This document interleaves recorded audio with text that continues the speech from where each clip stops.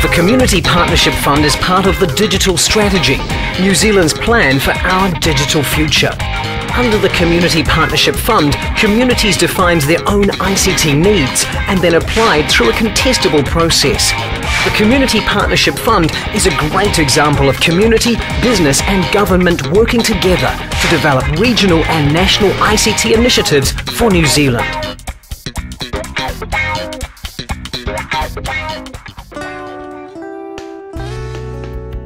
The Foundation of the Blind's library currently circulates books and magazines on cassette, and the cassette is really starting to die.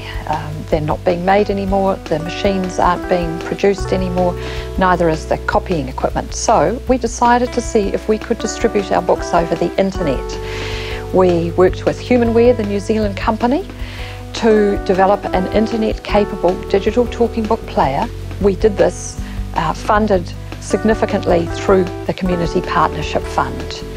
Now we're developing the player a bit more to include the lessons that we learned while we ran our pilot with 40 of our members, and we hope to start the real live library service early in 2009. I had the opportunity to trial this new digital talking book player, which I found absolutely magnificent, convenient, easy to use, quality of sound is wonderful, and the ability to have a new book on your player within a minute is just marvellous. We knew we could change the service dimension. The technology's out there, yes, but what we knew we could do was provide a much better library service by introducing internet delivery. There's far more titles available digitally than in our analogue collection. We'll have access to about 4 times the number of titles by June 2010 than we do now, and we can get copies of books out to borrowers really quickly. So all the borrowers who want a popular title can have that popular title within a day instead of waiting weeks or months or even years, which is the case today. And if you subscribe to magazines, as soon as a magazine is finished, all the copies of the magazine go out to all the people who've requested it within a matter of hours of the narration being finished. The players are wireless capable.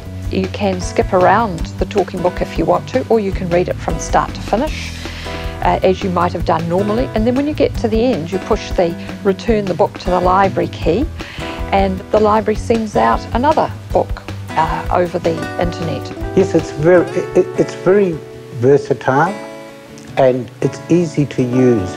But like anything new, it takes a little bit of practice, a little bit of experimentation, but it is easy to use, and even elderly people who I've come in contact who have used the machine say, I was a little bit frightened to use it at first, but once I used it and I can understand it better, it is just so much easier than the older versions of machines that we've used in the past. I think I will find that I will read more using this machine than I would have in the past, because it is so time efficient. New Zealand's certainly pioneering internet distribution to blind people who don't have computers. And now all the blindness libraries in Europe and Britain and the States and Canada and Australia are talking to us to find out what it is that we learned. We hope by the beginning of 2009 to get the program underway.